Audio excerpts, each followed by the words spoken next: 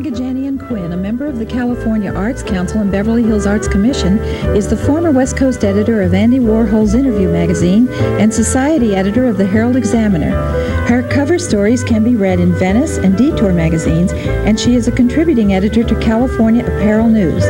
For the next half hour, Joan will bring you inside news and views on society, art, film, and the exhilarating worlds of these multifaceted people. Here is Joan Quinn.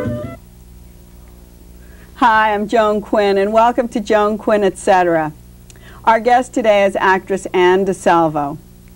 Anne has originated several roles on Broadway. She received an Obie for distinguished performance in Albert Inaudito's Gemini. She's appeared off-Broadway. She's been in many, many TV shows. She's been in film, for cable, but she's best known for the movies she's made.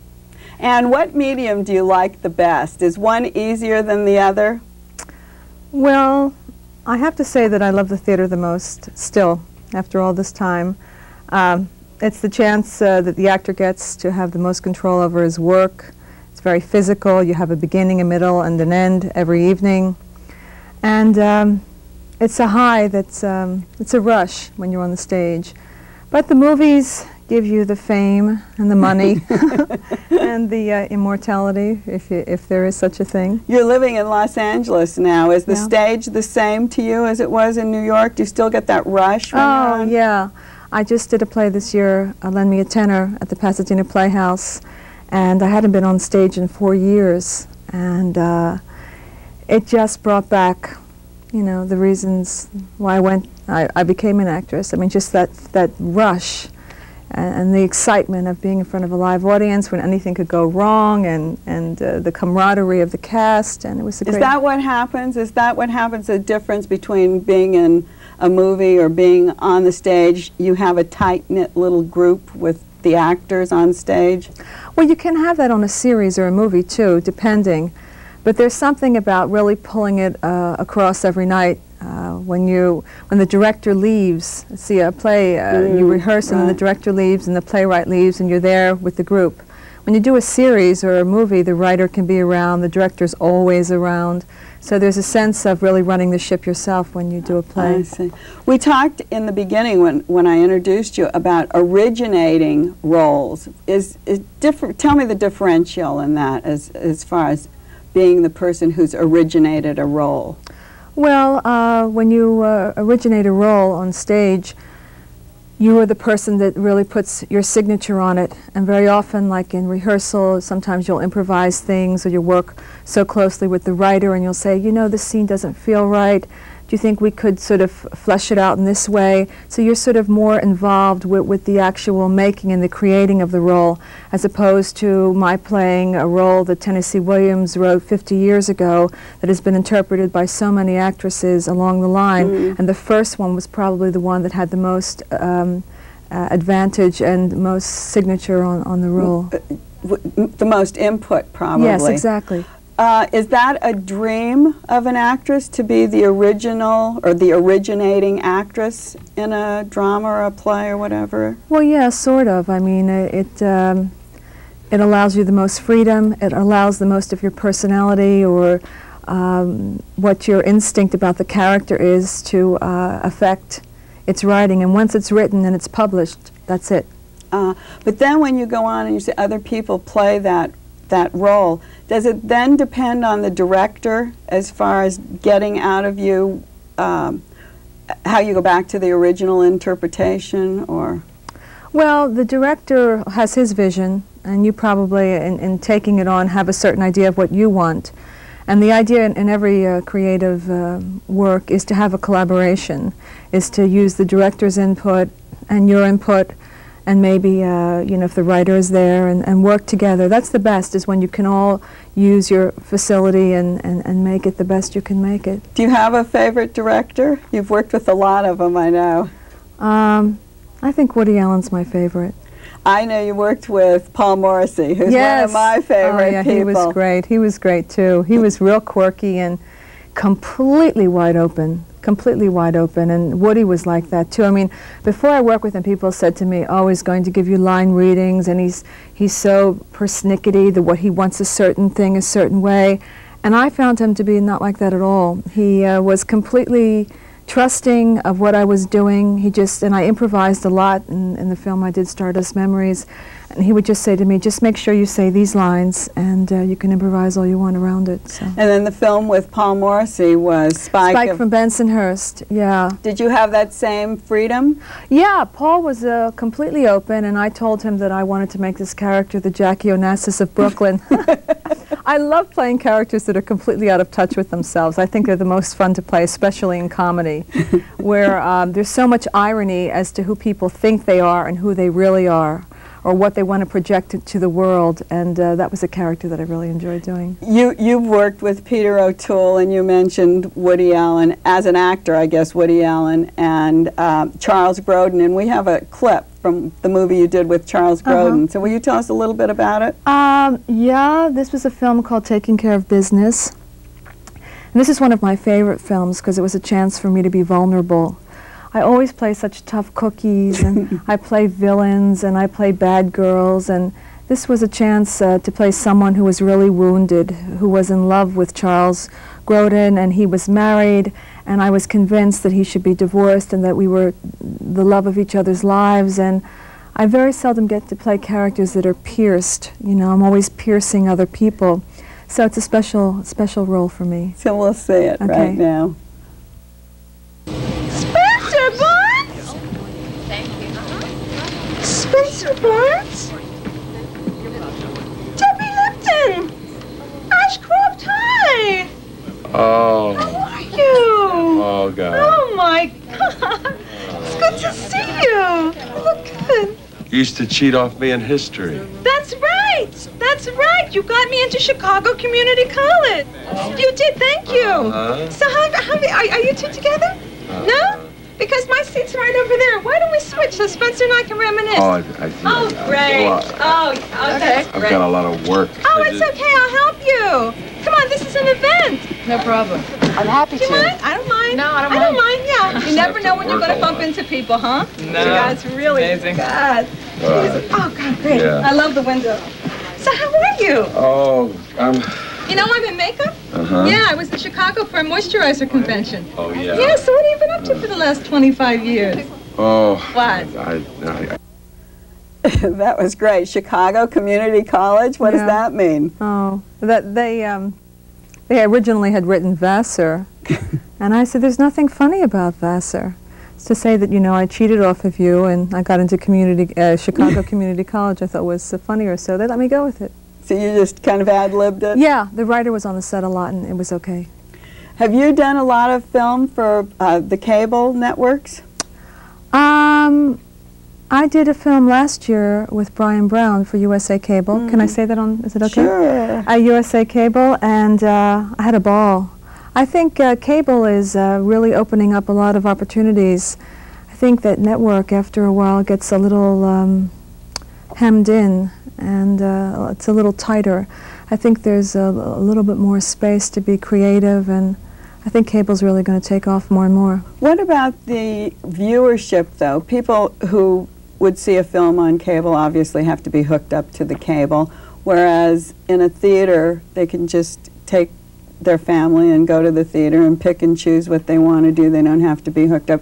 Do you think that would keep people from being the audience that you're looking for, or helps?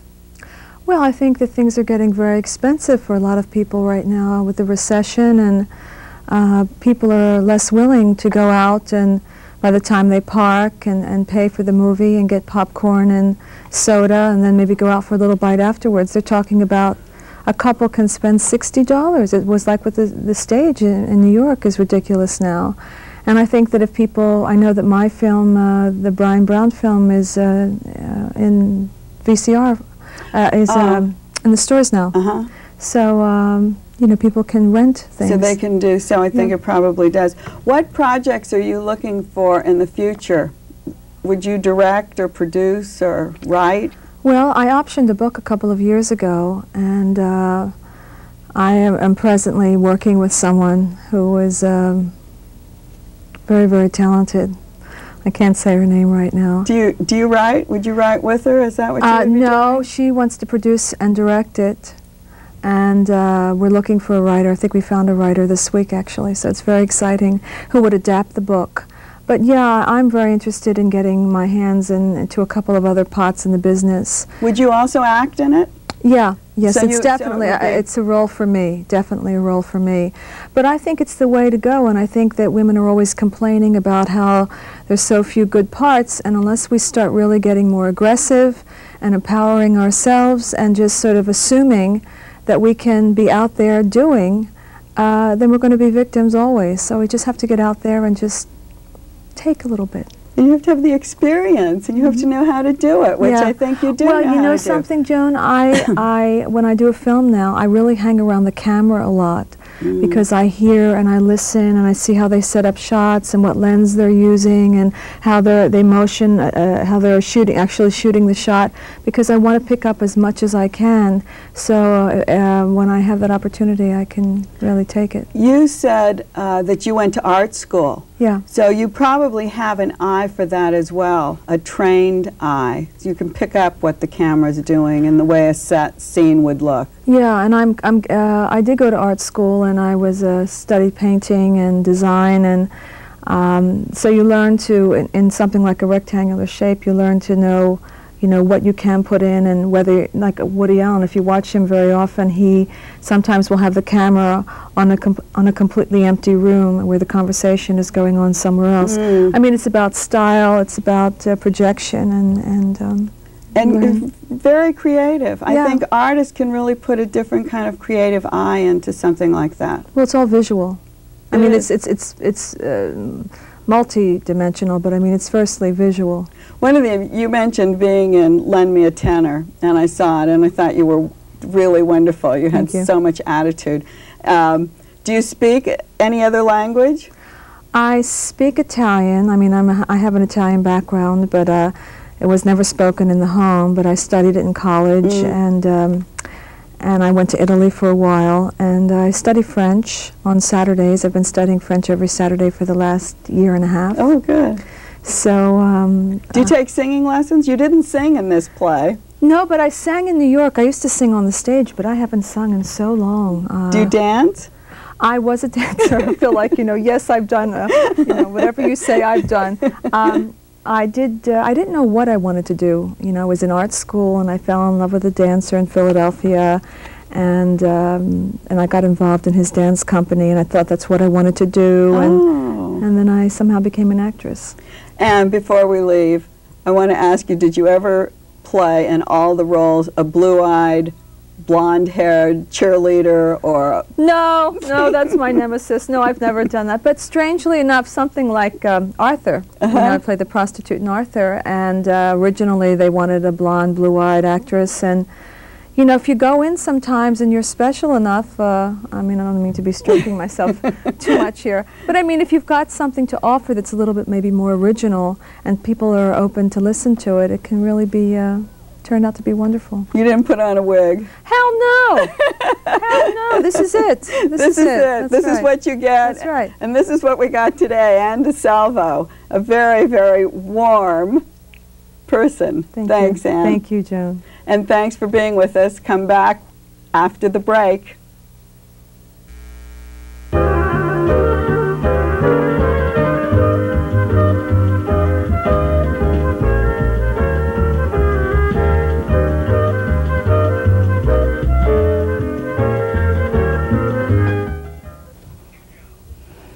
Anne DeSalvo left, and we redressed the set, and I redressed, and we got ready for artist Larry Bell, who's our guest in the second part of the show. Larry was born in Chicago in 1939. His family moved to California, where he graduated from high school. At that point, Larry had to make a choice. He had three things to do, or to decide on. Either to go to trade school, to join the armed forces, or to get a job. He went to Chouinard Art School, which was the closest at that time to a trade school.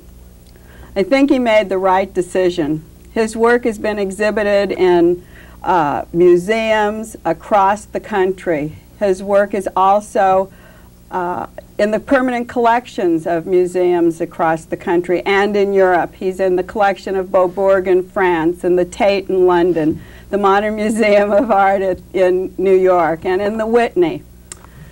He had a studio in Venice for many years, and he gave it up in the 70s to go to Taos, New Mexico. Larry is represented by Kyo Higashi in Los Angeles, and he once said, "It may be a privilege to be an artist, but I also have the right to make a living." Let's go through the decades with Larry and see how he made his living. Hi, Larry. Hi, Joan. In the 60s, you were working on shaped canvases. Yes. Tell us about that. Well, I was involved with the idea of creating a volume on a flat plane, and I had worked in a picture framing shop out in Burbank in a space between a school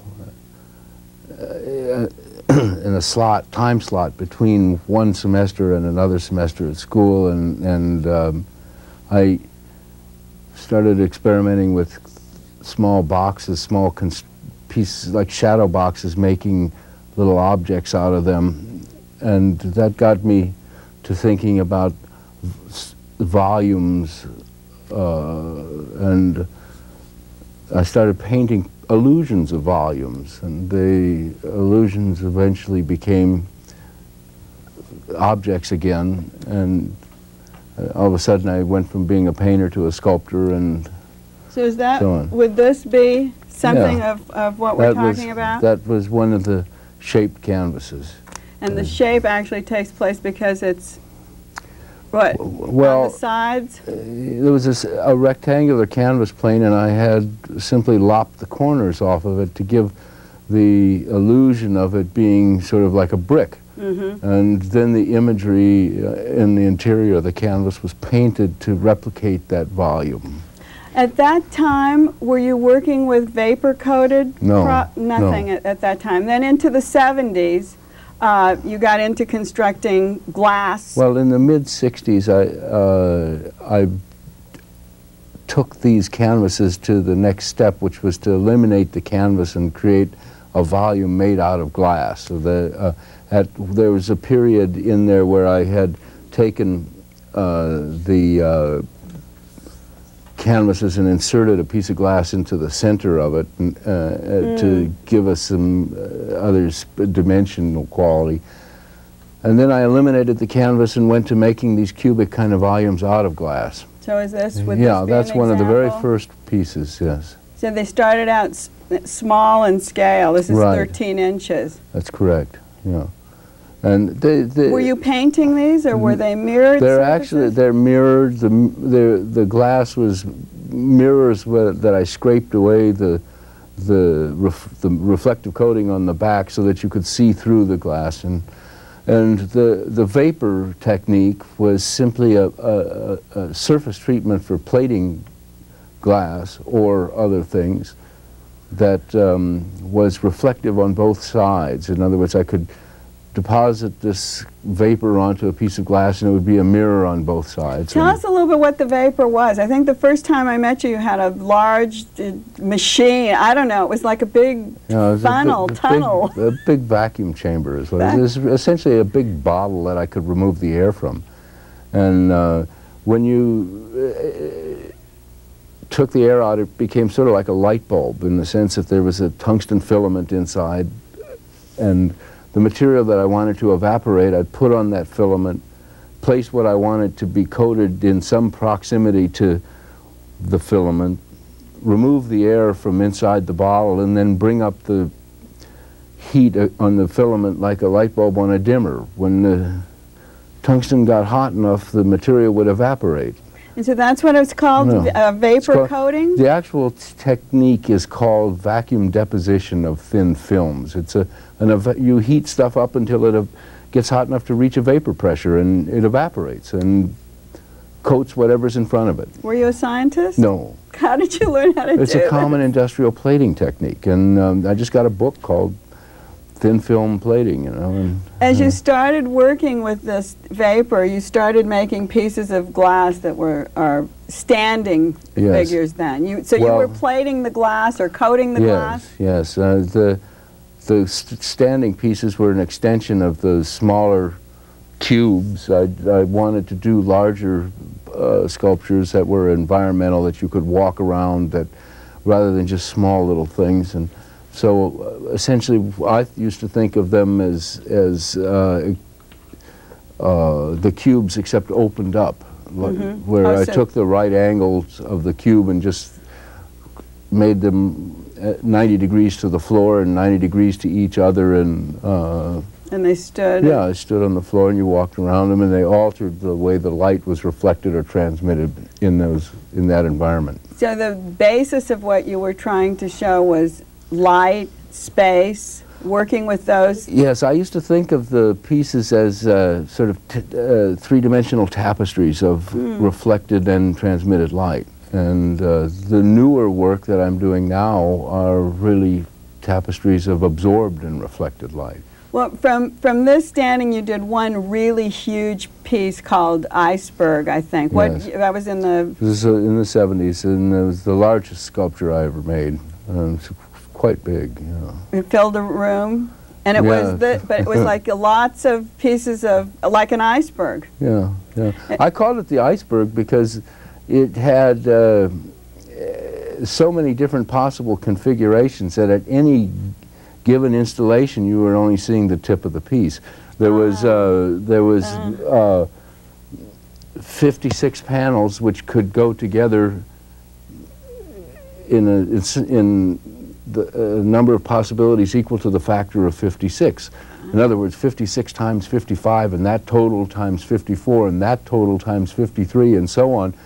Different ways of putting this thing together. At any given time, you were only seeing a very small part of the piece. So it took a huge room to display it. Where is that piece now? It belongs to MIT. A collector in New York purchased it and gave it to MIT. Oh, that's great.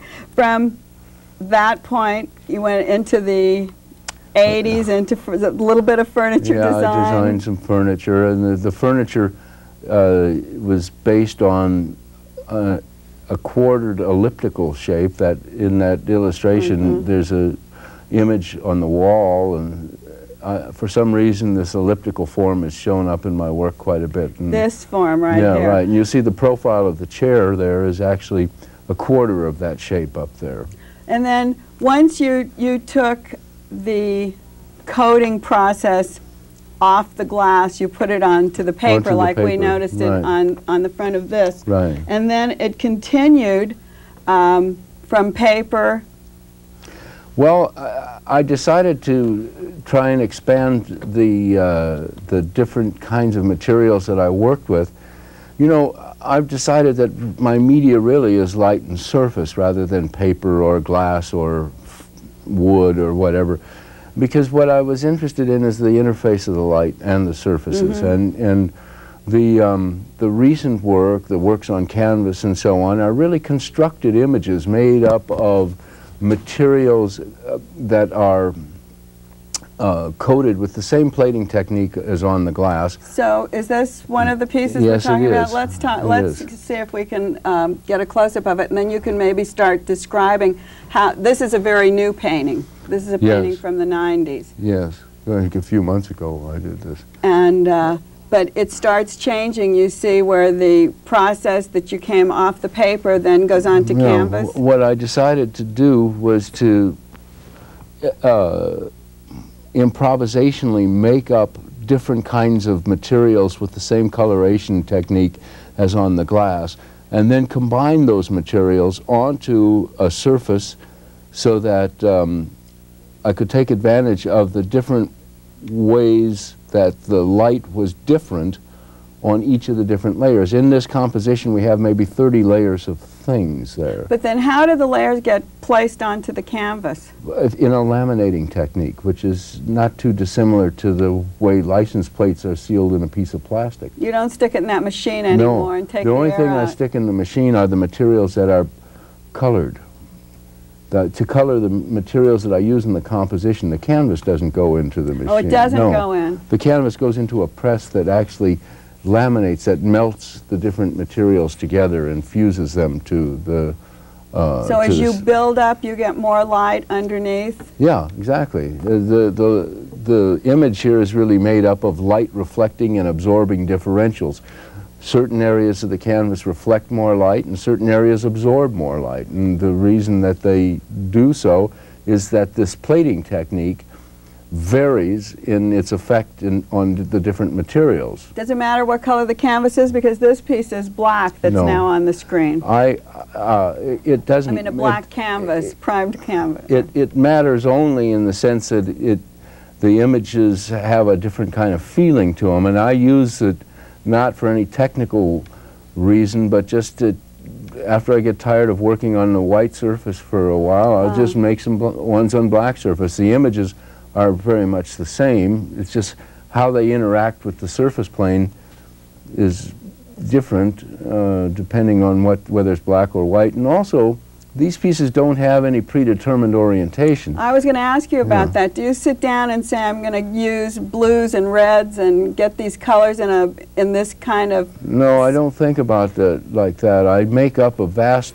supply of materials to use for these collages, and then I just try and be spontaneous as I can in assembling them or using the materials so that the compositions come out very intuitive. In other words, my experience with this material in the past has allowed me to put these things together without thinking of them consciously. They just happen.